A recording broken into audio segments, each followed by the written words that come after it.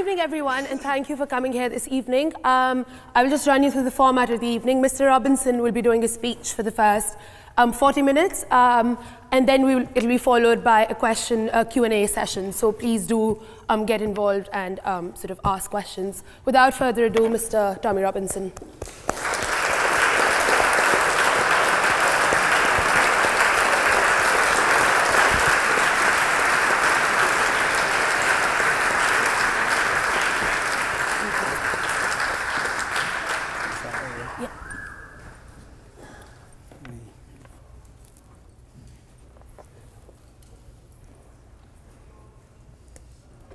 Hey, first of all, I'd like to say it's a privilege and honour to be standing here today.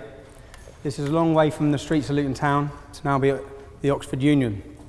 I think it's a good day for freedom of speech. You've all heard, well, I was getting called a little fascist as I was walking in here. There's protests outside from Unite Against Fascism who, the definition of fascism is trying to stop people have a difference in opinion of you, which is what I have. So I think they're showing themselves up as fascists. I'd like to thank, I know there's probably been a backlash against the union for inviting me here today. It's been a good day for freedom of speech, but also a bad day. I had a speech prepared that I was going to come here and talk about, everything I had prepared to say. I was visited 4 days ago by probation, and I was warned about my licence. I'm on an early release from custody, so I'm on a licence. And certain things that I was going to say would result in me getting recalled back to prison. Now, even though, which I said, obviously I haven't got the same freedom of speech as what everyone else has got then. And they said, no, not whilst you're on licence. And I was going to expose certain things about the police, but that'll have to hold now. What I want to do is I want to take you all through a journey of my life and talk to you about life stories growing up in Luton. By the end of it, I want you to understand where I come from and who I am. And why. I think why is the major question. Why was the English Defence League a phenomenon? Why was it born in Luton? Why was it started? What are the reasons that brought it there? I'm going to talk to you about Luton. I was born in 1982. When I was born in 1982, we had one mosque. I just want you to understand the demographic of the town. In 2014, we now have 30 mosques. The projected government growth forecast for the Pakistani and Bangladeshi community of Luton by 2030 is to increase by 70 to 77%. This would not be a problem if we didn't experience the problems we see related within the community. At the same time as I talk you through this, I don't want for 1 minute for you to think I'm tarring all Muslims as bad. I'm just giving you a projected view of my life. I want you to understand the stories that have happened. I'll start with my cousin, Jeanette, or my cousin's cousin. She was sexually abused. She was groomed. It's what we now know as grooming. She was raped. She woke up one day. She was found running semi-naked from Bury Park. Bury Park is the area where a lot of the Muslims have congregated and live. It's where these 30 mosques are. She was picked up by prostitutes in the street. Her dad collected her. If I talk about the failures from the police, when the family, I want you to understand and try and picture this as though it was your family relative. When the family were going to the police, when the girl is missing for 2 days, 3 days, yeah, and there is no response, and up until the Rotherham report, people wouldn't believe these stories because they are unbelievable. They would say she's a drug addict because in the end she was a drug addict, because she was hooked on heroin that they were giving to her. She would climb out of the bedroom window to get back to them for her fix. The failures everyone now knows from the police force on these issues, but I want to just talk you through.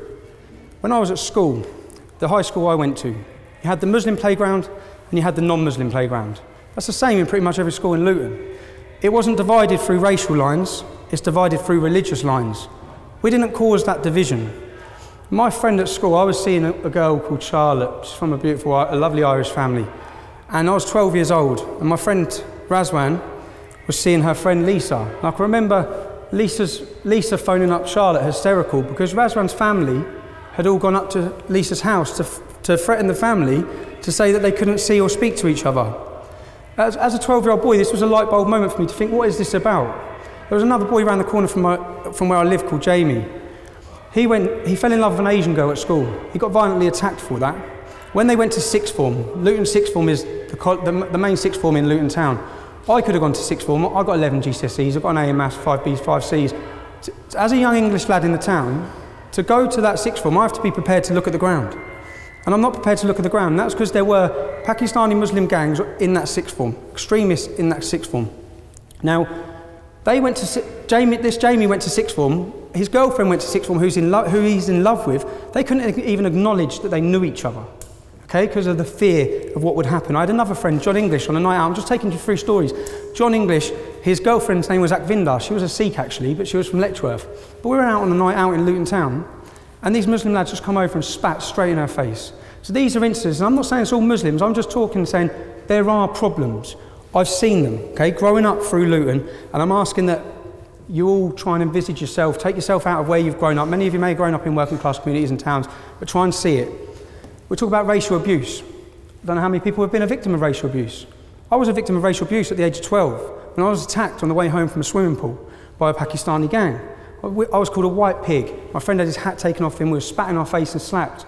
Another incident, twice in one night, walking to the under-18s nightclub. Whilst I'm talking about racial abuse, I'll talk about Mark Sharp. Mark Sharp was murdered in 1995. Any of you can Google this murder, yeah? He was my uncle's friend and his son was my age. He was going to get a takeaway. He was in his car, a van. He was going to get a takeaway when a car braked in front of him. He swerved around it and he gave a hand gesture. He was followed. He didn't know he was being followed. 4 Muslim Pakistanis were in the car. They phoned for reinforcements. More come. He was not aware of this. When he got outside the kebab shop, he come out, his son's with him. They beat him. They hit him so many times, they were hitting him with bats, with poles, with sticks. Read the murder, it will shock you, okay? He was not going down. He would not go down. One of them jumped up in the air with a knife and snapped it off in his forehead. He survived for 3 days, and then he died. Many of his friends, and what I'm trying to envisage and ask you is that you just take yourself, think of this. This is someone you know in your family. This has happened to. The judge in court said, you can take, if you wish to a verdict of manslaughter, you can take into account the fact that he aggravated them enough to make a young Asian male act in this way. They got 4 years in prison for that, if you want to talk about justice. That's not justice. They were out within 2 years in the town of Luton Town. Most of the people in Newmark and his friends left Luton after that incident. I could stand here all day and talk about other incidents that have gone on. I'm going to show you a video now. I'll ask you to watch. A series of attacks on the homes of elderly people in Luton are racially motivated. The victims fear the aim is to force them to sit up and move out. This is the latest attack, a beer keg thrown through the window of a 74-year-old great-grandmother in the middle of the night. It's the 3rd time it's happened. The last was on Christmas Eve. You can imagine Christmas Eve and somebody throwing a brick through your window, how it felt. When everything's supposed to be jolly and happy, you feel down, innit? And they are throwing brick through my window and run. They are cowards. In the next street, another couple who've been targeted repeatedly. At night time, I personally can't sleep. And you don't know what next they will do. You wonder sometimes if they're going to put petrol or boom or something through the letterbox. And around the corner, this house. It looks unlived in. In fact, it's been home to one couple for 60 years. Now so terrorised, they won't take down the boards. Because it always happened between about 1 and 4 o'clock in the morning. And you were really worried, sick, wondering what was going to happen next.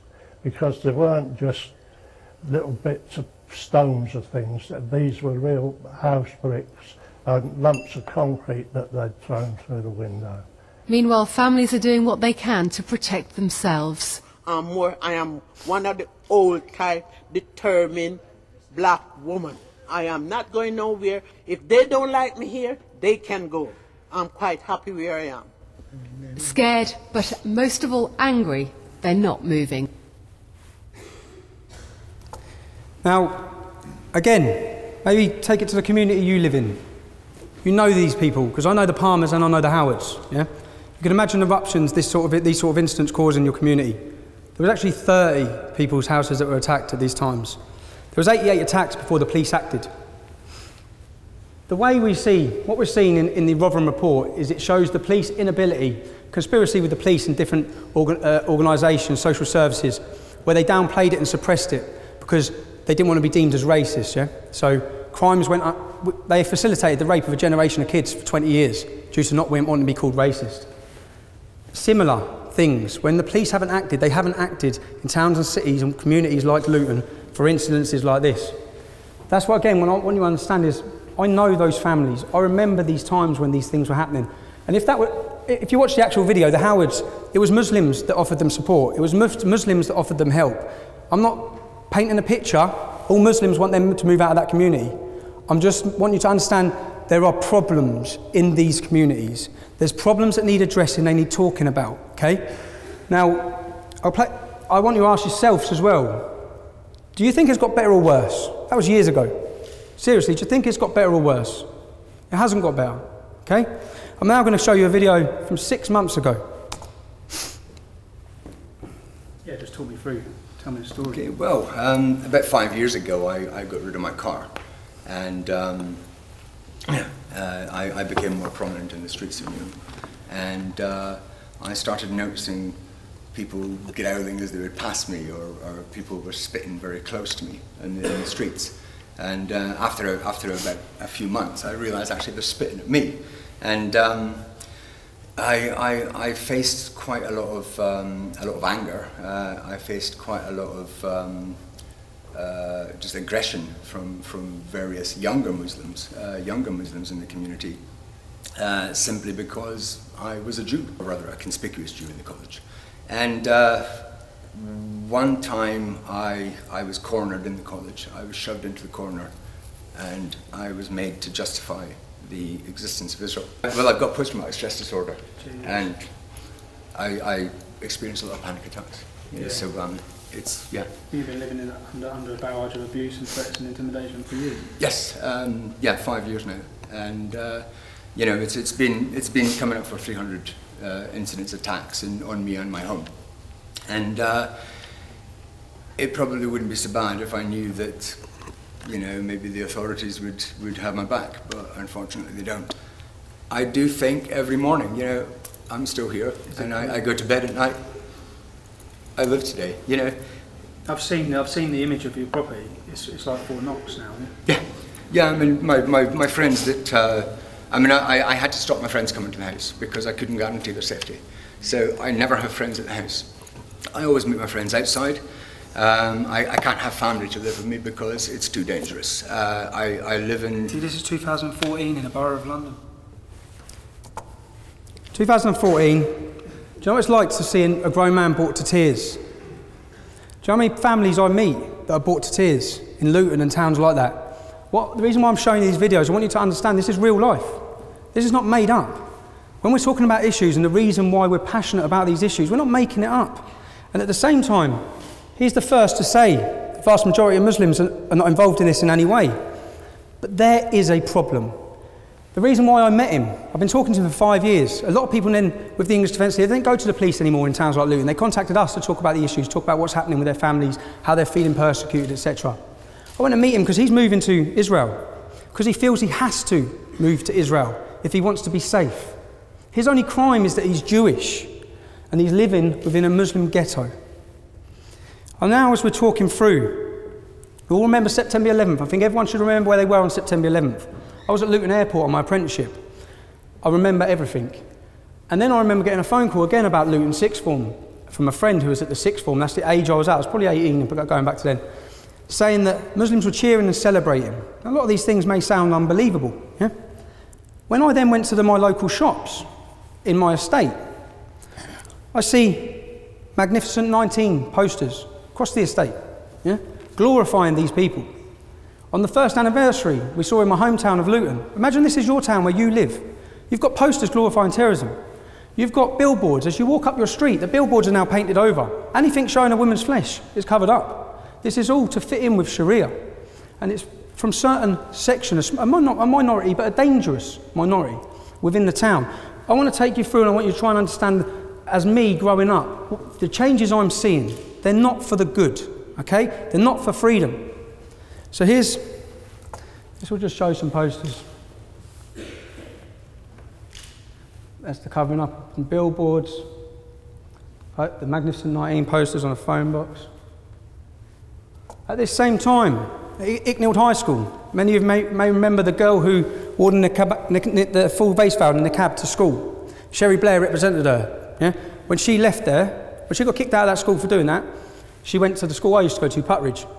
But her brother was part of Al Mujahideen, an extremist organisation. They used to protest outside the school all the time, this Icknield High School. They then had, at the same time, every year, they're outside the school handing out leaflets saying Christmas is a sin. Children are just trying to go to school, trying to paint a picture that things are going on across the town at this time. Now, what I'll show you now, this is a newspaper article. If you want to take one of them and pass them around, people can read them themselves. This, I feel, is very important. I think it's very important to show you where we were at in a town. This newspaper article is from September 2004. You're going back 10 years, okay? I was 21 years old. Anti-terror rally. I organised this rally when I was 21 years old. I made these leaflets, okay? This will show you that the English Defence League may have been born in 2009. There's a reason. There's a history behind it. When the Beslan massacre, remember the Beslan massacre? The school children were lined up and murdered by Chechnyan terrorists. They killed loads of kids in front of their parents. I remember watching that. And then I remember watching an interview of a Muslim from Luton. His name's Saif al-Islam, it means Sword of Islam. He was a part of this organisation called Al Mujahideen, and he said what happened at that school was justified. And it's justified if it happens in a school in England. That is when I started reading, learning, and looking into who this group were, Al Mujahideen. I doubt many people in 2004 had heard of them. Remember, this is before 7/7. This is before terrorist atrocities on our shores. I found that Omar Bakri and Abu Hamza, we all know who they are now. They were based in my town, in Luton. They were based there. Their head office was on Biscuit Road. I started looking, researching. What I found terrified me. And once my eyes were open, I couldn't close them to this issue. I made these leaflets. In these leaflets, it's clear. Leaflets circulating in Luton before the demonstration, which started at 1 p.m, described it as a peaceful protest to stop terrorist recruiting in the town. Headlined Luton Taliban, no thanks. It said Luton residents demand the police and council act now. Close down Al Mujahideen's head office in Biscuit Road. Stop Islamic extremists recruiting in the town centre on Saturdays. Clamp down on racist attacks on white and black lads by Muslim gangs. The leaflet claimed Islamic extremism is running out of control in Luton. Muslim fanatics celebrated September 11th outside the Galaxy Centre. Al Mujahideen supporters of global terrorism are based in Biscuit Road. Luton's Muslims are attending Afghan terror training camps. Magnificent 19 posters glorifying suicide murderers. Churches are being firebombed. Beatings and stabbings of young whites are going on all the time. The demo literature also claimed that members of a Muslim gang, the Gambinos, are more interested in making money from drug pushing and pimping, but they are becoming increasingly close to religious extremists. This was in 2004. If you want to research and go on Google, you will find a national newspaper run an article called Chemical Jihad, which they actually named that same gang 5 years later, saying that they are linked with Al-Qaeda. They are using heroin as a jihad against non-Muslims. What I want you to read by that and understand by that, Al Mujahideen are ISIS. That is ISIS. That same mindset that is terrifying the world now. The Home Secretary said 4 days ago, ISIS is the biggest threat to this country in our history. Okay? That is the same threat. I may not have said it in a posh voice. I may have said it in a different way. We understood who these people were, what their thoughts were, and how dangerous this ideology was. You have to remember that this was before 7/7. 7/7, the terrorists collected their bombs in Luton. I want to bring it home to you again, this is your town. They collected them from a suspected Al-Qaeda operative called Q, who works in a chicken shop in our town centre. He was also the main mind behind the fertiliser bomb plot. I want you to realise that we share a space in Luton, okay? If we have terrorists, they're not from millions of miles away. We have to live with them. The Stockholm bomber came to Luton from Sweden as an innocent Muslim. He was targeted at Luton University by this group, who we have been warning about now for 10 years. He was targeted, he was radicalised, and he set off and blew himself up. He lived 3 doors from my auntie. That group of extremists that I'm talking about were on Luton University in Freshers Week. You're at university, many of you. First time away from home. when people are vulnerable, they're weak. You have organisations playing on them to manipulate their mind, change their whole direction in their life, and turn them into killers. In this leaflet I say, the council and the police are doing nothing. That was your warning in 2004.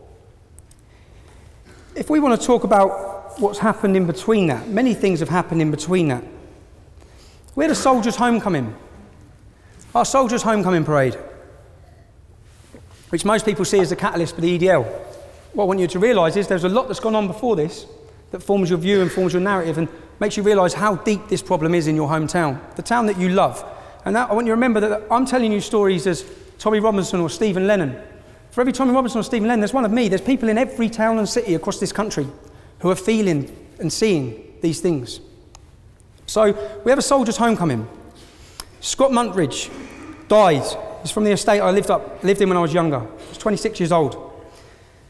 Michael Swain was 19, he lost his legs. Now, our soldiers are returning. I've gone to pay my respects that day because they've sacrificed that for us. As residents of Luton, they've gone there to fight for us, for our freedoms. I've gone there that day, and the first thing I've seen is a large police presence. I've then seen Saif al-Islam. I've seen groups of Muslim extremists around the town. I've seen 30 women together in burqas. It's quite a sight. But all of these things, I thought, what's going on? And then I saw this group of protesters, a group of Muslims, taken through my town hall. They were taken through my town hall, and then the soldiers marched past. They were called baby killers, murderers, rapists, butchers of Basras. They spat in the lad's face, one of the soldiers' mum's faces, okay? Now, it wasn't this group done this, because bearing in mind, we know this group. I've looked into this group. I understand their hate. I understand where it's coming from. One of them, that group, the main ginger one, big ginger one with a big beard, he's a convert called Roger. Now calls himself Ibrahim. I used to hang around with him when I was younger. One of the other lads in the group, 2 years above me at school. This is not a million miles away from us. We get it. Yeah? It was the fact that they were allowed to do it. The police facilitated them in doing it. The council knew they were going to do it. They leafleted every mosque in the town, telling them they were going to do it. Intelligence showed that 360 Muslims were arrested attempting to come into Luton that morning. 360. 70% of their births were in countries outside of the UK. What we saw was an attack on our armed forces. And I want to ask you, what would you have done? That's your town, okay? What would you have done at that time? Because I contacted the council. I set up a website called Save Luton. I documented that all the continuing things that this group have done in our town.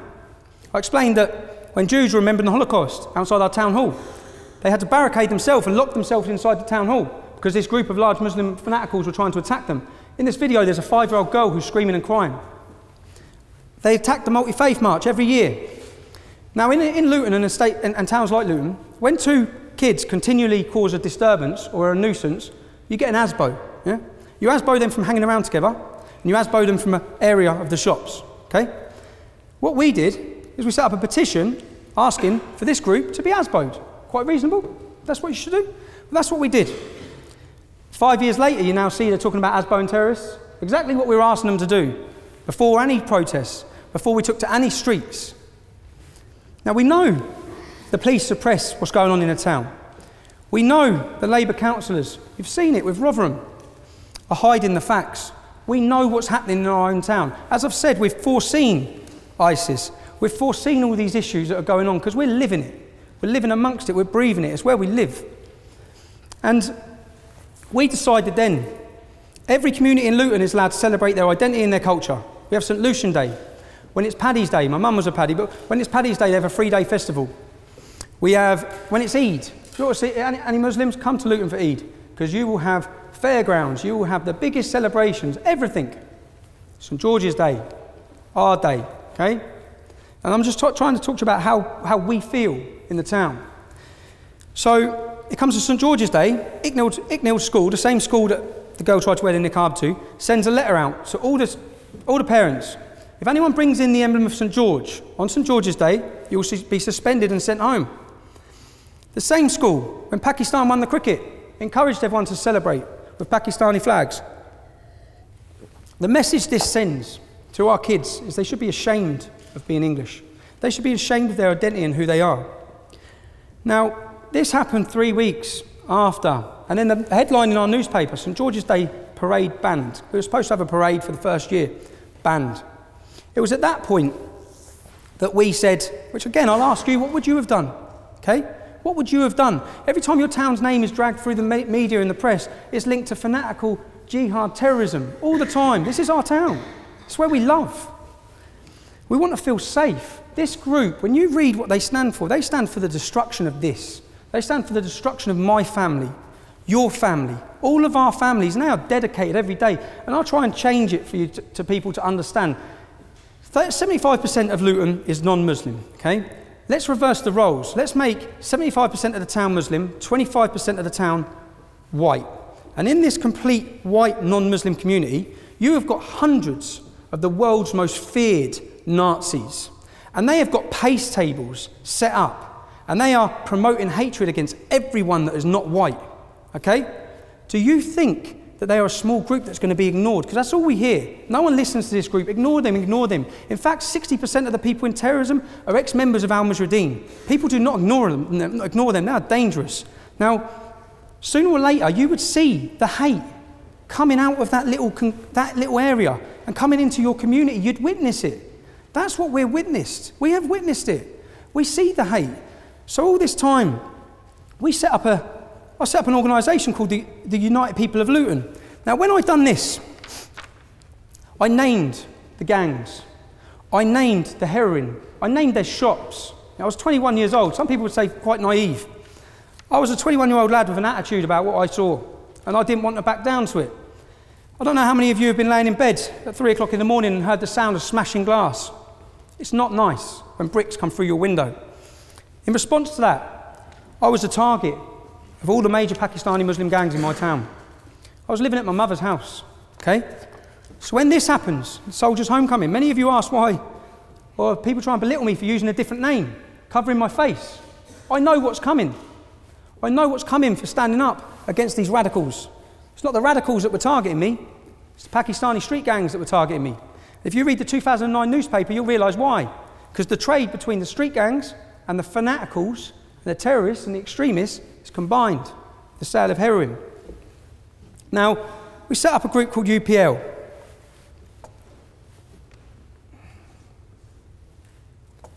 Maybe, what would you have done? Again, what would you have done? Bearing in mind the National Front and groups like this, after the Soldiers' Homecoming, wanted to attach themselves to our town. Would you have made placards that read National Front go to hell? Because that's what we done. Voters demand a St George's Day parade. I want you to understand what this was over. What it was all over. This was the start. When we met up this day for this demonstration, it was the community. My aunties were there. We were met by a police presence, a heavy-handed police presence. A horse flattened my uncle. My other friend, Isaac, little black lad, holding one of these placards, reading National Front go to hell. A police officer on a horse knocked his teeth out. Okay? He lost his teeth. We wanted to get to the war memorial. That's it. We were prevented from the police from getting to the war memorial.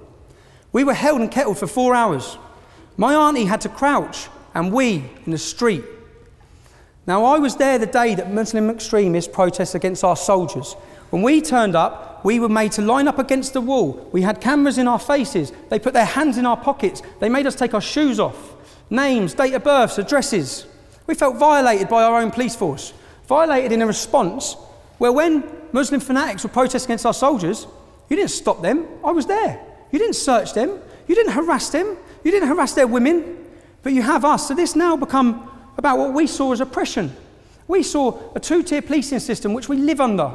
Where there is an Islamic community, it's maybe not the fault of the Islamic community, but where there is an Islamic community, the police tiptoe around certain issues. We've seen it. You've read it with the Rotherham report. In that Rotherham report, you will read incidences where 2 fathers went to get their daughters back because their daughters were in a house being raped by Muslim men.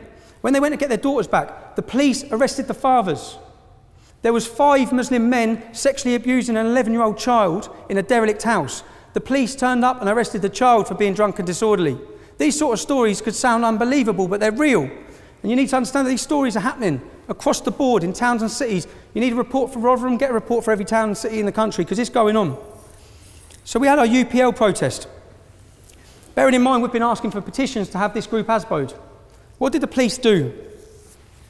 After our first UPL protest, the police come to 14 of our houses. My mum's was one of them. I wasn't there. The other 13 people who were arrested were given bail conditions not to enter the town centre 7 days a week, 24 hours a day for 3 months. So we wanted these extremist radicals banned from our town.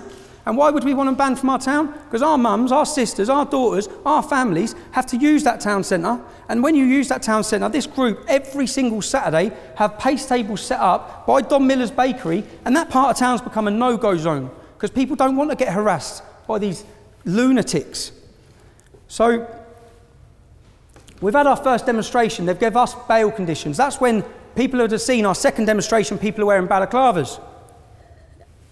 I bought those balaclavas, and I'll explain why. I gave everyone the balaclavas because the 14 people who have been given bail conditions not to enter the town centre, all we wanted to do was walk through our own town, get to our war memorial and show that the people of Luton support our armed forces. That's all we wanted to do. If the police would not have prevented us on the first demonstration, we wouldn't have had the second one, it wouldn't have progressed, and you wouldn't have seen the English Defence League. That's the reality of it. But the reality is, something like the English Defence League was always going to happen because there's these feelings, it's been suppressed, these things, this anger. So we're looking at this group, Al Mujahideen, who have protested against our soldiers. I know their history. I then look and see that they're doing an Islamic roadshow across Britain. They're visiting every town and city. I think this, by now, at what stage do you draw a line? At what stage do you do something? They attack your soldiers. What's next? A soldier's funeral. We've seen the progression. Attack your soldiers, set fire to poppies, cut your heads off. We've all seen what's happened. So in Luton, I ask you, what would you have done? When this is going on in your town and the police are not doing anything, no one's stopping this group, they're radicalising, they're converting, their numbers are growing every year. At what stage do you say enough is enough? We have to highlight and tackle this group. I'm now going to show you why the UPL become the EDL.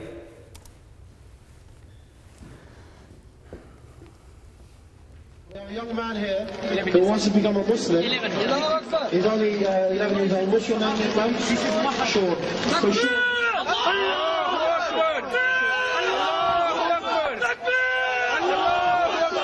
Pause. Sean here is going to become a Muslim. Going to repeat after me. Ashhadu an la ilaha illallah.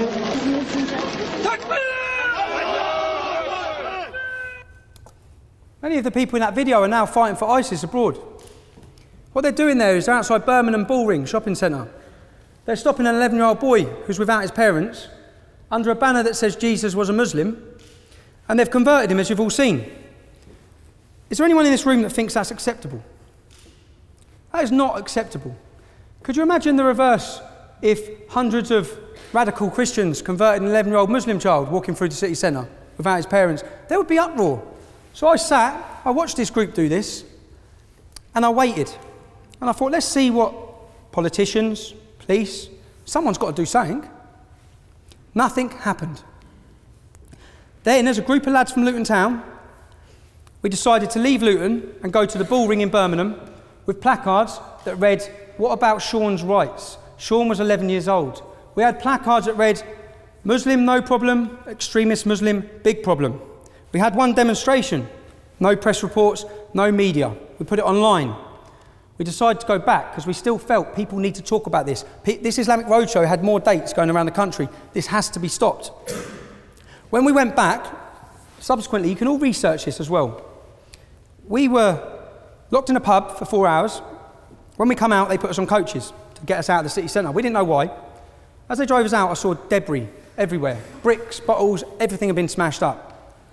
Muslim youth, Pakistani Muslim youth, had been rioting for hours.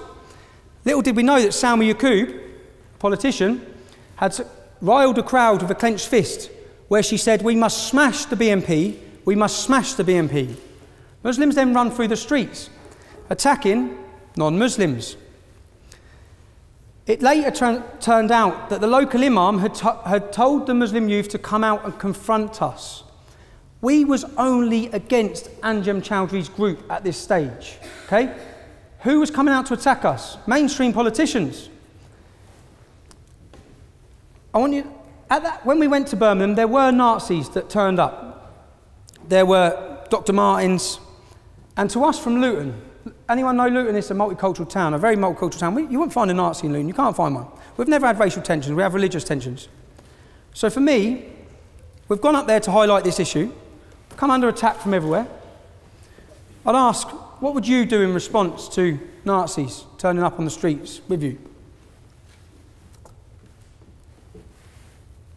A message to Anjam Chowdhury. We, the English Defence League, we will contest your kind as our forefathers did. At this stage, not really much of a mention of Islam, because we're opposing Anjam Chowdhury and his group. That's it. That's our tactics. Now we have Nazis on the streets. We need to let them know they're not welcome. On the first Birmingham demo, 5 Nazis were getting on got put on the coach with us.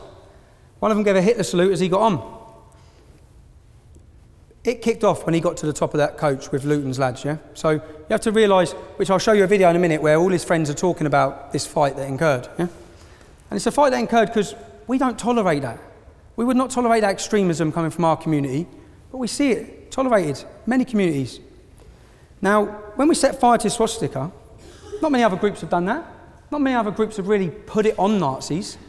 When this happened, I had a phone call from a man called Nazi Nick, a German. You can all Google him, yeah? I had a phone call and I was told to hand over the control of the English Defence League, hand over the websites, hand over this. I didn't know who he was. I told him in no uncertain terms that it was not going to happen. We had an argument on the phone. I had highlighted myself to some of the world's most feared Nazis. I didn't know who this man was. Only later, my friends, when I was telling him about this Nazi Nick, some fella from Germany, he said, "Do you know who he is?" I said, "No." He said, "He tried to overthrow the South African government." That's when I thought, damn, well, I just put it on him. And from that, you can see this. I don't know if you want to read that. It says, English Defence League, since the formation of your organisation, your alliance with external enemies, the Zionists, you have blinded the disgruntled youth to today with your bastardised concept of nationalism. Our concept of nationalism was anyone is welcome to it. White, black, anyone, Muslim, Christian. If you're proud to be English, you're proud of the laws in this country, you're proud of our freedom, you are welcome. You have attacked lone white nationalists. They wasn't on their own, but this is on about Birmingham. See, the press would not tell you that when there's trouble at the demonstrations in the early days, it's us outrooting the extremists. You have burned our swastika from the EDL and the 10. Anyway, I'll carry it on in a minute. You'll see. It's quite awkward viewing, but. EDL's come into operation. They was giving it on the streets. EDL.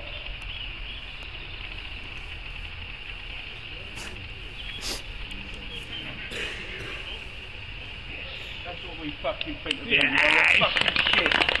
They're fucking scum. That's what we think of the EDL.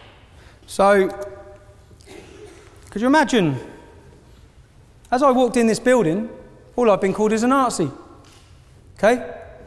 We've softened what Nazi means. We've softened what a fascist means. We've started calling anybody who was critical of Islam in any way, gets called a Nazi or a racist or a fascist. It is so frustrating. I'm lucky I'm from Luton Town because everyone in my town knows me prior to the English Defence League. They know there's not a racist bone in my body or an extremist bone in my body. We are witnessing. I'll ask you, I'm witnessing my town. It's from a young lad, from a young age. I'm witnessing changes. I'm witnessing things I don't like to see. I'm now going to show you one more video. I'm sorry about showing the videos. I want everyone to have a perspective on where I'm coming from, why this happened, yeah? Why it spread the way it did, why it was a phenomenon, which it was. It spread across Europe. People were too scared to talk about this issue, okay? There's not much that's good that's come from this for my family or for myself, but this had to happen. Certain things had to be said. I'll show you this video now. This is a 4-minute video. It's quite shocking, the viewing though. Streets close to East London Mosque, the police closed in. But it was a scuffle with 2 men that brought things to a head. One in a blue shirt, the other in a red jacket, told them they weren't wanted in the area. As a police officer filmed proceedings, Kevin Carroll claimed he was punched and then he appeared to retaliate. Tommy Robinson looked on from the sidelines. Tommy Robinson bottled it. But I'd ask you to view that yourselves. Go on YouTube, put in Tommy Robinson Charity Walk. What that just showed you is nothing like what happened. And Channel 4 News had the full footage of that incident. So why, when they pause it and freeze it on Kevin Carroll looking the aggressive, violent one. I'm saying you need to look beyond the headline. Most of you may judge me on headlines. None of you obviously know me. I get judged a lot on headlines. I'll show you another headline. On Armistice Day, Remembrance Sunday. British troops burn in hell! British troops burn in hell! British troops burn in hell! British troops burn in hell! British troops burn in hell! British troops burn in hell! British troops burn in hell! British troops burn in hell! British troops burn in hell! British troops burn in hell! British troops burn in hell! British troops murder us! British troops murder us! Clearly they were not searched before that demonstration in the same way that we are. Clearly, because they had canisters of lighter fluid. Some of the country's most radical Islamist terrorists, sympathisers and supporters, on Armistice Day, round the corner from a remembrance service, doing this. Okay? I was there that day, and I went up to a police officer and said, how is this being allowed? You should have seen the public's face and reaction to what's going on there. British soldiers burn in hell, British soldiers burn in hell. The BBC, you want to talk about propaganda? The BBC did not report this. Not one BBC news station reported this. I was arrested at this demonstration. I'll show you what I was arrested for. I was arrested for assaulting a police officer. And you'll watch the video, which the police did not know I had a video of. You can see the video here. Substantial police presence was needed at a protest in Kensington. A group calling itself Muslims Against Crusades was faced with a counter-demonstration by the English Defence League. A police officer needed hospital treatment for a head injury, though it wasn't serious. The police later gave the Muslim protesters an escort through a local tube station. A black flag that I grabbed, we all now know to be symbolic of ISIS. At that time, it's the black flag of jihad. It's what these radicals, if you see anyone get their head cut off, it's behind that black flag. So I jumped over a fence, I saw a crime that was being committed on our streets, burning of poppies. Police were allowing it again, so I made a decision to try and prevent them. I was arrested for assaulting a police officer. When I get out, guess what headline went across the BBC? Not just in Bedfordshire, it went Hertfordshire, Buckinghamshire, Oxfordshire. It went everywhere. EDL leader arrested for assaulting police officer. Okay? That's the propaganda. When I was taken to court for that, I was given, when I produced that video, if I didn't have that footage, you'd all be talking about you'd all know of another conviction I'd have. And it would be for assaulting a police officer. Because that's what the officer said I'd done, I attacked him. You saw I didn't, yeah? So that's what most people, you judge on headlines. I'm asking that you look beyond the headline. There's usually a different story to what's gone on a lot of the time. I was subsequently taken to court for that. When I produced the video, charges were dropped. They come back to my house 8 weeks later and re-arrested me again. I got charged with causing those Muslim men, I caused them alarm and distress. I intended to cause them alarm and distress. They were causing our entire nation alarm and distress, and they were being allowed to do so. I received a fine 7 times worse than the fine given out to them for burning our poppies. I don't want to take up too much. I could continue all day showing you unfair treatment, which you have to understand when you're talking about tensions or community cohesion, all these sort of issues. If you want to talk about community cohesion, you've got 1,400 girls in Rotherham that have been sexually abused and raped.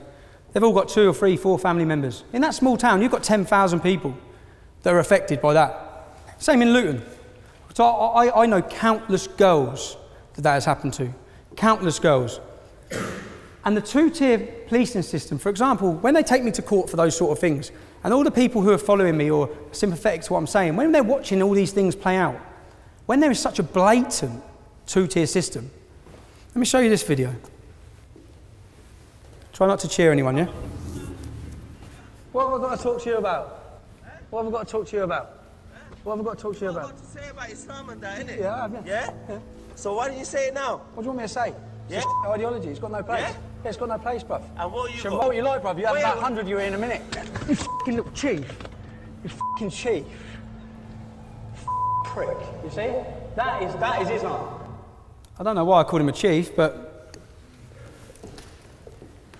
he was not arrested for that. That went out on Channel 4, national TV. You tell me why he wasn't arrested. I'd have been arrested. We all know I'd have been arrested. I'll get arrested if I drop a bit of litter as we walk out that door. He was not arrested for attacking me. I could tell you countless other times like this. My cousin, they followed to my family's home. I got a phone call saying that all of this group are outside my family's home. I've rushed up to the home. I've jumped out of my car. Police have turned up. I was arrested. My uncle was arrested. My cousin was arrested. 20 Muslims outside our house. Yeah? After 36 hours, because they got an extension, when I got to interview, what did you find? Because I thought they're all going to have weapons in their cars. So what did you find? I could tell straight away by the police officer's face. They didn't even search him. They didn't even search him. So there is a two-tier system. Many of you may not believe. I could show you countless different things. I'm going to show you now that video first, which I thought I was on. It's a 4-minute video.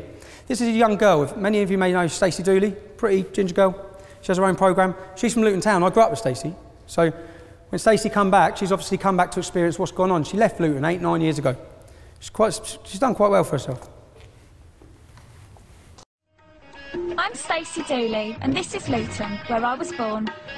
I went to school here. I even worked at the airport, and then I moved away. But now I'm coming home to find out if it's true that Muslim extremists are taking over my town. It didn't take long to witness firsthand the extremism I'd been hearing about.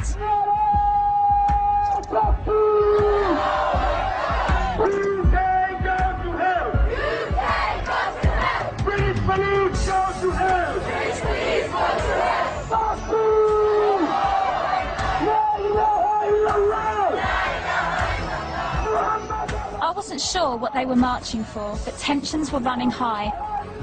Your sister, brother! Your mother! Where is the case? How dare they take our woman? It turns out the demo was in response to the arrest of local woman Mona Thorney, whose husband set off a bomb in Stockholm in 2010. I cannot believe this. I've never seen anything on this scale before. And it breaks my heart to think that it's happening in my town. Hands off Muslims! Hands off Muslims! Everyone's got a right to protest, but I found their chanting provocative and extreme. British police go to hell! British police go to hell! This is the message to stop oppression. Police burning hell. British police burning hell. Yeah, because no real Muslim wants anyone to burn in hell. Yeah, but for what they've done, for the consequences. You can't pick and choose. You can't pick and choose. You can't. You either believe or you disbelieve. You know you what? You choose to wear this, I choose to wear that. You and I will have to. You look naked on the street. Do I look naked? Do I really? I don't look naked. You're trying to seduce. No one's trying to seduce me, and I'm not trying to seduce anyone. You shouldn't judge me how I try not to judge you. You are. You've just said who am I trying to seduce? No one. I said I am doing. Well, I don't judge you because I'm above that. Excuse me, go and put on some clothes. How you choose to live how you choose to dress like that, I choose to dress like this. You don't start. It's okay. Don't you dare speak to me like that. No, this is my hometown as well. All right, stay then. No, I'm walking. Okay. I am walking. No, I can do what I want. Okay. That girl's just... I don't mind. Point away. Point away. Because you're not scaring me. I try my hardest to sympathise with people who are maybe different to me. And it's a tiny minority that play up. Who are you trying to seduce? Go and put some clothes on. You look naked. Oh. They've been arrested. They've been harassed by the police. Such a shame. No evidence whatsoever. Do you think it's fair that you should say British police need to burn in hell? That's the freedom of speech. They wish to say it, they can say it. In Islam, doesn't it say that you have to respect the law of the land that you're living in? No. I thought it did. What's the solution? You know, if Muslim people are in the wrong and they are committing crimes, you know, no one's above the law. If the law of the land is Islamic, we will respect the law of the land. What if it's not Islamic? If it's not Islamic, then the law of the land and those who make it can go to hell, quite honestly, because Allah said in the Quran, in chapter 33, verse 1, He said, O Prophet, fear Allah and do not obey the disbelievers and the hypocrites. Is David Cameron a Muslim or a disbeliever? Guys, I can't speak on camera, so you can't obey him. So he can go to hell, as well as all the other leaders. Let me tell you something. You're on your way to the hellfire because you're a non-Muslim. All non-Muslims are destined for the hellfire. Do you really believe that? Yes, and you will be fueled for the hellfire as well. But the fact is that you have an opportunity to change. That hurts me to think that you think that of me, because you don't really know me, and you think I'm destined to hell because I'm non-Muslim. You said you're not a Muslim, so that's enough for me to know that you're not Muslim. If you're not Muslim, you're destined for the hellfire, unless you change. I find it sad that anyone would preach such a damning message. To sum up in words, even to tell you how I'm feeling right now, I feel completely gutted that this is happening. Gutted so much that she's brought to tears again. I'm not trying to portray all the Muslims in Luton are like this. I'm trying to show you there's a problem, okay? There's a problem where we live. She says this is my town as well. It is her town, okay? We should not be seeing that. How much of that should we tolerate? When people come out and protest against that, far right, racist, thugs. There's an issue. Many issues. You saw the madrasas, undercover madrasas, where we see children being things beaten into them. My friend Sully is a Muslim. His mum's black Kenyan, his dad's Christian. That's very rare. I spoke to someone else like that. That's rare in Luton. He went to a madrasa. He came to our school then when he was 12. And he told us that he had to leave his school because they started teaching him that his dad had the devil in him because he wasn't a Muslim. Now, Sully went on to join the Royal Navy. He is a loyalist, Queen and country. He hated the English Defence League. Yeah? Many of my friends didn't like the English Defence League. I'm trying to bring you into the personal story of my life because it's not as black and white, excuse the pun, as everyone wants to pretend it is. I'm not from this white area and white community. I didn't just wake up one day and think, you know what, I hate Muslims, because I don't. There's been an issue, there's been a story, there's a reason for a lot of this. In 2010, I set up a meeting with Theresa May. Obviously not to meet me. She didn't think she was meeting me. She thought she was meeting one of her constituents. I turned up instead.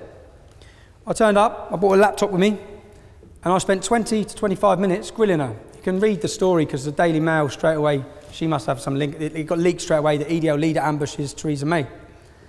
Now, when I sat down with her, I explained to her my fears in Luton about Islamic extremism, because that's what they are, they're fears. That scares me. This ideology scares me. I've got 3 young kids. There's different sorts of fears. I've been in some bad situations. I got put in Wood Hill prison, category A prison, where 4 Muslims were in there who were in there for 30 years because they were planning to kill and blow us up. Yeah? I've had some very difficult situations, and that's a different sort of fear. Okay, I can deal with that. I can deal with a fear if I walk down the street and 10 Pakistani lads want to come over and I can deal with that. There's a fear I can't deal with. It's a fear when I look around my town, I look around my country, and I look at my kids, and I get this gut-wrenching fear that will not go away. That's a lot of what drives me. It's a lot. A lot of people say there's a fear, there's a reason why people are doing these things. Now in 2010, I saw Theresa May. I explained to her about Luton Islamic Centre and the imam called Qadir Bask. They're part of my local council, yeah? Luton in Harmony programme. In that documentary, Proud and Prejudice, that the imam was portrayed as the moderate imam from Luton. I've been on his website, okay? On his website, on the mosque website, it says we should execute homosexuals. A 12-page justification is why women should be lashed for adultery. I knew he was a school teacher.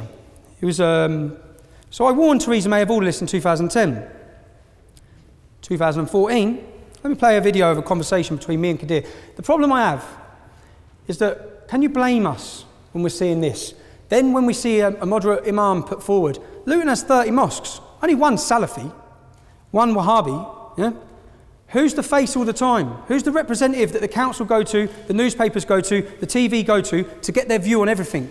The Salafi mosque, the Salafi imam. He has been empowered by my council to be the face, and he's not representative of the majority of Muslims in Luton, but that's what we see. Now, when I left the English Defence League, who did the radio station go straight to? Again, Qadir Bask, the moderate imam. midst. As I was talking about Tommy Robinson, asking your questions about him, he came knocking on our door, and now he's sitting here in the studio with us. He's joined in the studio now by Kadir Batch from the Luton Islamic Centre, who we had as an arranged guest on this subject as well. So we've ended up having a bit of a Barney about all of this. And just before the news, Kadir, you said that in an ideal society there would be punishments for example, homosexuals. And Tommy Robinson had put the point to you that this is why he was concerned by your ideology, which is why he was anti-Islamic and anti-Islamisation, and put Luton Islamic Centre in that camp. Do you understand why Tommy Robinson might be concerned by Islamic ideology when, even though you say we don't want it in Britain, you do use phrases like in an ideal society and then come up with a statement like that? Yeah, that's fair enough. He has every right to disagree and to criticise it. Because look, you know, you can look at how the Sharia is established in Saudi Arabia, for example. Do the people fear the Sharia? They don't fear it. But actually, you haven't said that. You know, sometimes from the things that people fear is what keeps society in order. Like, you know, you fear going to prison so you do not commit a crime. You know, it's similarly like that. It's a deterrent. The Sharia rules are deterrents. They're not implemented. How many hands get chopped off? How many women get lashed? And it just doesn't happen. Very, very, very few. So 40. I mean, it just does. Okay. In an ideal Islamic society, these laws do not get implemented. They're just deterrents. Okay. Final question for Mr. Robinson. Then we have some calls, and I want you to talk to our listeners. What Kadir's saying is that gays should be too scared to be gay. I have a problem when this man is a representative of the Muslim community in my town. I have a problem. I have a problem when I first met him. I called a meeting with him. I went to meet him. It's because all these tensions were in the town, and he's the main face. He's the main person I thought to see. When he walked in, he said, Tommy, Sharia law will not come to this country in your lifetime. Probably not your sons, but the generation after that. I said, thank you for concreting why I'm resisting this, Kadir. Now, I've never understood the term, I hate to say I told you so, yeah? But I now understand it, because it's not a nice feeling. We warned of grooming. You read the Rotherham report. This is from 2010. Defend England against? The spread of Sharia law, the spread of terrorism, the spread of extremism, Islamisation, the political wing of Islam. That's what we're trying to do. Could a Muslim join the English Defence League? Of course they could, yeah. Of course they could. And yet you say you're not against Muslims. No. They could join your organisation, but you are against Islam. We're against Islam taken in its 7th century barbaric form. Well, your direct quote is, I'm not against Muslims, just Islam. Against militant Islam. And when I say Islam, taken in its 7th century barbaric form. If Islam was to evolve, which it needs to evolve, to fit in with Western democracy, which is clearly not. Clearly there's a problem. Clearly the English Defence League is a phenomenon that swept this country. And with the issues I'm talking about, Jeremy, if I ask you, do you know anyone that's hooked on heroin sold to them by Muslim gangs? You probably don't. I do. Do you know any beautiful girls that you went to school with that are now wearing a burqa that don't see their family? Probably don't. I do. Do you know anyone who's been murdered by a Muslim gang? You probably don't. I do. Do you know any 15-year-old girls that you know that you've grown up with that have been raped or pimped? You don't. So I don't expect you to understand the issues. These are all personal issues of yours. Personal issues in towns and cities like mine that are happening, and they're not happening with the Sikh community, they're not happening with the Jewish community. And indeed, they're not happening with most Muslims. No, they're happening within the Islamic community. That's what I'm saying, that it's an Islamic problem. And when I'm just a simple person, so I'm just a normal person, but when I'm looking at, I have to look for where this hatred is coming from. And talking about these girls like they're statistics. They're not statistics. These girls are... Well, whose daughters do you think these are? Whose sisters? They're ours, in working class towns and communities. And people are fed up of what's going on, and it is being ignored. For 20 years, our councillors and the leaders from the Islamic community have conspired with the police to not deal with Muslim pimping gangs. They've allowed systematic rape of our youth by the fact of being scared to be called a racist. There's another quick video now. Non-Muslim youth, non-Muslim girls, raping, pimping, beating, abusing our whole system. Rather than deal with these gangs, they would rather persecute us, the people who are highlighting the issue. And the fact is, the police, the councils, the government, everyone needs to wake up. Many of the issues when we formed the EDL that I wanted to raise and wanted to bring to the surface have been brought to the surface. Many of them. If you wish to, you can draw a graph on the arrests. Do it yourself. Look at the arrest rate for Muslim grooming gangs, which is a big problem in many of our communities. You'll see a line go straight across like this.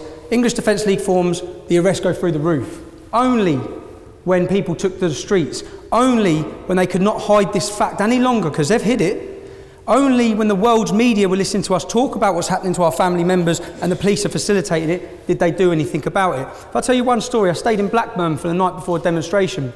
I spent the time with a family. I listened to horrific stories of what's happening to their 12-year-old daughter. She's going missing as well for days.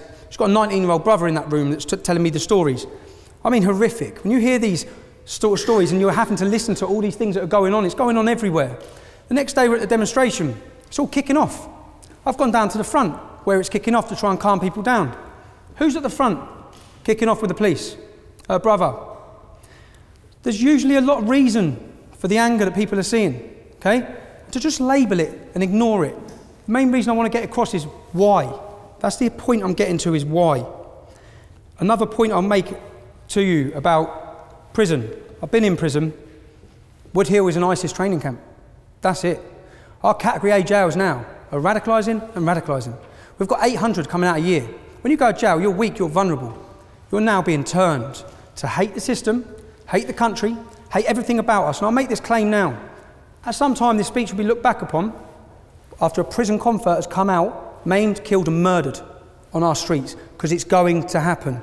There's nothing being done. They're not segregated, they're not isolated. In 2012, I spent 20 weeks on solitary confinement. These terrorists are not on solitary confinement. They're on the wings, converting, making people take the Shahada, converting them. The imams, even in Wood Hill, are trying to do something. They're not trusted, they're not listened to. They're seen as stooges. People are not converting with the imam, they're converting with the radicals who are running the wings. In 2012, I spent 20 weeks. I flew to America on September 11th on someone else's passport. Pretty stupid thing to do, yeah? I got 10 months in jail for it. I thought it was quite harsh, but I got 10 months in jail. I spent 20 weeks on solitary confinement. Solitary confinement, 23 and a half hours a day. I was locked up. For half hour a day, I got let out to walk around a cage on my own. Put back in. Meals brought to your room. They're not allowed to do that, actually. You're only allowed to do that for 30 days because of your mental health. It's not good for your mental health. To get around that, they moved me from Wandsworth block, Bedford block, Wood Hill block, Wandsworth block, Wayland block. I was not allowed out of my cell because I'd be killed. My family noticed the difference in me as a person when they come to visit. Because of this, you see, fear is paralysing. And it's fear that paralysed Rotherham's police force. It's fear that's paralysed our politicians. It's fear that has paralysed the British public to put up and tolerate with many of the things that are happening in this country. My family contacted human rights lawyers. They explained, listen, our son has spent 12 weeks in solitary confinement. Listed all the things. All the human rights lawyers were like, this, you've definitely got a case, this is out of order, we'll get a judicial review. Yeah, he's the leader of the English Defence League. Whoa, whoa, whoa. I mean, we can't represent him. That's how toxic it's become. That's how powerful political correctness is. My family then looked for who represented Jamie Bolger's killer. Child killer. Cut off the penis of a child and fed it to him. Disgusting, sick. They contacted him. Went through the same scenario, explained the situation, got to the fact that I was a leader of the English Defence League. Whoa, I can't touch him. He represented a child killer. He would not represent me. That is how toxic it had become to speak out and be critical of what I've seen. Now, we tried to get ASBOs. We did contact the council before any street protests. I'm not going to stand here and pretend I'm an angel, because I'm far from it. I'm not going to stand here and defend the actions of every English Defence League demonstration either, because some of them are indefendable, and I wouldn't want to anyway. What I would also point out, ISIS. Many ISIS fighters for ISIS, there's a lad I know from Luton who's out there fighting for him. They're coming back. I draw the point. They are following from scripture from the Quran. They practice from the same Quran that the Kurds who are fighting for freedom also follow. So I'm not saying all Muslims are bad. I'm saying what I've tried to do today and what I'm trying to paint a picture of is why. I want you to understand why. If we want to talk about my beliefs, I'd rather you heard my beliefs from my mouth. I'm called far right. I'm put in a box of the right wing because in this country we like to do that. It makes things less complicated. Many of my views are left wing and liberal. I just have a problem with what I see as fascism. I have a problem which I see as extremism. And any group like these clowns that are outside today, who are government funded, okay, linked with trade unions, It's their job to oppose fascism. Where were they? Where were they with the rise of what Theresa May is now saying is the biggest threat to this country's history? My views are my views. I'm entitled to them. It's coming to an end now, but what I want you to ask yourselves again is, what would you have done on your soldier's homecoming? What would you have done witnessing the things you have growing up? What would you have done when you see your culture eroded, your identity disappearing, you see Sharia patrols, neighbours are being forced from their homes? What would you have done? As a young lad from Luton, I've made the decision. I've done what I did. I've done it, and I want you to know that it was born out of passion for what was right. It wasn't born out of hatred. To say this was all done out of hatred would be absurd. I've put my life on the line and had many negative effects from that, especially when we come down to the police. I was talking earlier about freedoms. I'm on a licence condition, I can't contact the EDL. I believe that we should all be fearful. If I went through a full story, I'd love to come back and have time to talk about this. Now I'm running out of time. I'd love to talk to you all about everything that's gone on with the police, because if they can do it to me, they can take away my freedoms. They can do it to you. It should be a worry to everyone.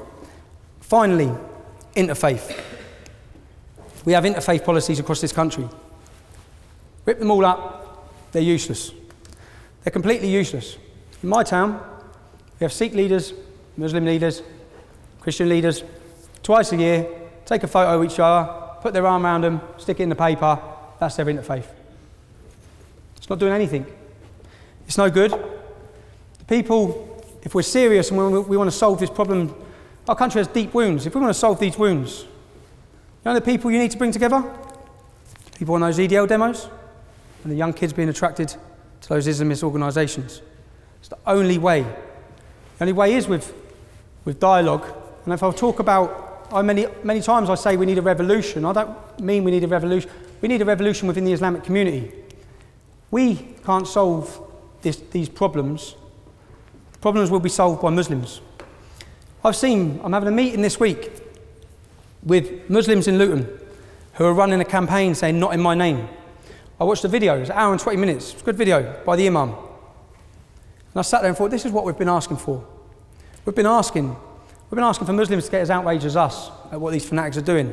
We've been asking for a clear wedge and a difference, and a clear difference between your ordinary Muslims and these Wahhabi Salafi extremists. And for the first time, I think, I'm yet to be completely convinced, but it is the only route forward and the only path forward that I see if we want to hand down a safe and prosperous Britain. I'd like to thank you again. I hope it's given you a better insight. Some of you may still hate me, but I'd like to give a better insight into who I am, where I've come from, the reasoning behind the formation of the English Defence League. Obviously, I've left the English Defence League now, and I'll try as best I can to answer any of your questions. I wish I could stand here and speak freely, but there's certain topics I can't really branch into because I will be recalled to prison. I have 3 young, beautiful children. Christmas is 5 weeks away, and I noticed the massive effect it had on them when their dad was locked in prison. So I spoke to you earlier about it. A year ago, I would have stood up here and, you know what, I'd have said whatever the hell I wanted because I felt my freedom of speech was being eroded, and I'm quite stubborn throughout the years. But I can't put my family through that. So again, thank you for inviting me.